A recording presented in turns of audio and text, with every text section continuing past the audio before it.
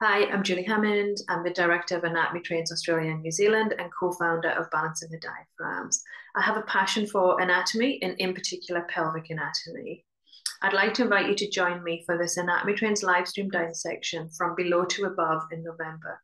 In this livestream dissection, we're going to be looking at the fascial and functional connections between the feet and the pelvis.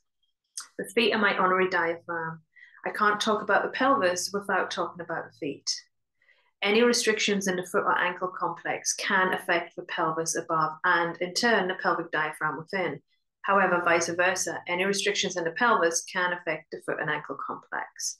There's a variety of research papers that look at this connection and show how changes in the ankle position can affect maximum voluntary contraction of the pelvic diaphragm as well as rest and tone. So it can facilitate or hinder.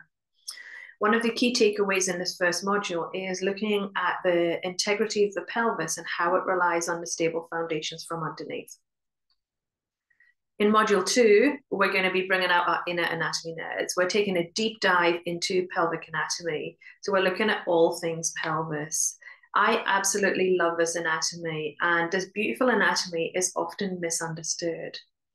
So if you're like me and passionate about this anatomy, or if you struggle to understand this anatomy, this dissection is for you. We're going to be looking at all of the layers of the pelvic diaphragm, from the fascial pelvic diaphragm all the way down to the external genitals.